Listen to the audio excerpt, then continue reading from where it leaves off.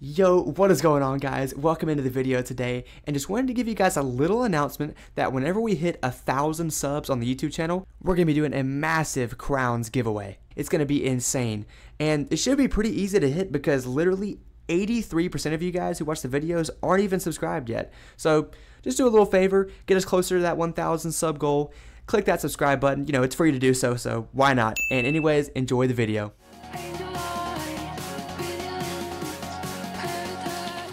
Yo, what is going on, guys? Welcome into the video today. A little bit different kind of video here for you guys that have been watching the Glacial Dune series.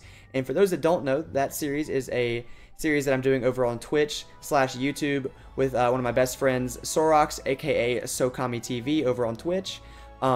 This is a really fun series. It's a duo ice and balance playthrough that we're doing, and we have just hit and finished the level 60 dungeons on our characters. So I wanted to go ahead and give you guys today the level 60 through 99 ice gear guide. Now this is going to be not the overall best possible gear you can get, but I wanted to show you guys just the gear that I'm running. I think it's a really good setup, and I hope that it just helps out in any way possible for those who are looking for a gear and deck setup guide for ice. So I'm going to go ahead and get started with this. I'm going to show you guys all the stats after I go through the gear. But starting off with the hat, we have the Frostbit Hood from Waterworks. Now this hat is really good. It is a direct upgrade from the level 50 Malistaire hat. You get more resist, more crit, more accuracy, more health. You drop a little bit of damage, but this hat is just better and it is worth getting. Best hat for level 60 for ice. Alright, next is going to be the Robe. We have the Tunic of Upper Zigzag. The Robe dropped from Amulet the Devourer in the House of Scales dungeon in the Zigzag part of Crocotopia when you unlock at level 60. This is just the best robe. I mean, you get Power Pip, Accuracy, Resist, Crit, Damage. You even get this freaking Mass Ice Prism card, which is just really good to have because you can't really train this until you get to like level 70 something. I can't really remember exactly, but I mean, it's just the fact that you can get this at level 60 from a robe is just really good. So yeah, best robe. If you can't pull this one because the drop rate on this robe is really low, I got lucky and was able to pull it. The Frostbit Cape or Waterworks robe can work just as good, as well as the Winter Tusk crafted robe. Either one is good, but this is the best robe for level 60 on ice. Up next, we have the boots. Now, let me just go ahead. I know this is a crownless playthrough. These boots were gotten for free from a pack that I received. Happened to pull the boots. Chat was okay with it. We did a poll. We voted that I was able to use these since I did obtain them for free. But yeah, Lydia's Frozen Foot Wraps from the Professor's Horde pack, just hands down the best boots at level 60. I mean, you get Power Pip, Resist, Accuracy, Crit, Damage. I mean, just literally everything. And if you can't get these, by any means, you can get the Waterworks boots. These aren't as good. I mean, you lose a lot of damage on these. Ice's gear is just trash. Just awful stats. Or you can get the Malistaire level 50 boots. Now these are the tier 2 boots. There is a tier better, but I think you're just it's like a barely like 1 damage increase or something like that. A little bit of a health increase, but these are really good too. So if you're not able to get the Lydia's Foot Wraps, I would probably say get these from Malistaire at level 50. Now to the wand, pretty straightforward. Sky Iron Hasta, 10 damage, Power Pip. I mean, just the best one you can get until level 100 pretty much. And then we have the Bear's Claw of Ice. This can be found in the Bazaar. It should be in there. It rotates pretty frequently through the Bazaar. And the jewels that I have are all level 55 jewels. Health, 2 Pierce jewels, and then an Accuracy jewel. But yeah, I mean, this is just a really good Athame for level 56. Or well, level 60. I got it at 56. Up next, we have the amulets. Now, the one that I'm using here is the Shango's Iceblade Amulet. Really good. You can find this in the Bazaar, but it is insanely expensive. There's also a vendor that sells it in the Baobab Marketplace in Zafaria. I'll put that up on screen. You can see what her name is. But she also sells it. It's a pretty expensive price too. But it's worth it because it gives you a 45% Iceblade item card. That's just a really good blade to have, especially for ice. Any means of increasing our damage is, very useful. So it's a very good card to have. On the other hand, if you want to get this, you can also get the Jewel of the Faint. This gives an item card Faint that is, also very good, alternatively to the Shango's Iceblade Amulet. But yeah, 2 pretty good options here for level 60 ice. Now we have the ring, the Sapphire Ring of Battle. This is in the bazaar too, just like the Bear's Claw of Ice. Just check periodically. It should find its way in there. You should be able to buy it. But yeah, I mean, good stats. 18% power pip is really good on this ring. And then of course just socketed that health jewel, pierce jewel, and then I didn't really have any good square jewels, so I just put a storm flat resist jewel in there. So that's pretty much all I did for that. Up next we have the pet. We have a quint damage mighty pet with a sharpened blade item card.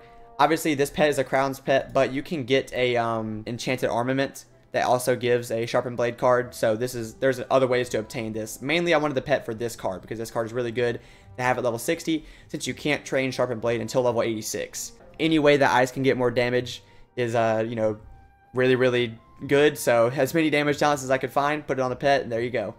And lastly we have the deck, which is dropped by Belosh, which is the stone key boss in the House of Scales dungeon in Zigzag. It is the set of the Ravenous Teeth. There are 3 versions. The best one is the one with the triangle slot, which is like I have.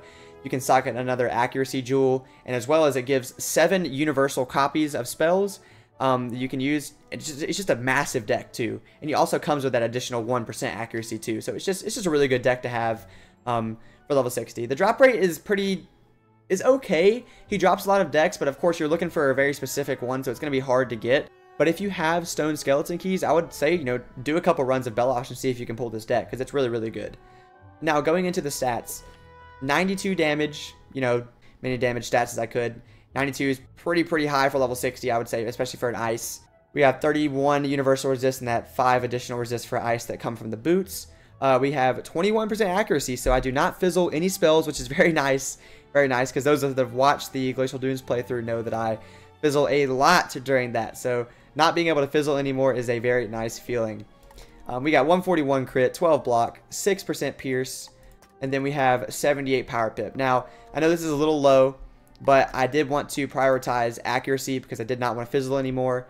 So I had to use those jewel slots on accuracy instead of pips. But, you know, you still should get power pips a decent amount of the time. You know, you're going to fail pip every now and then, but 78% is not horrible. But, you know, obviously it could be better, but it just sucks. The gear just doesn't give a lot of power pip. I mean, it's just how it is.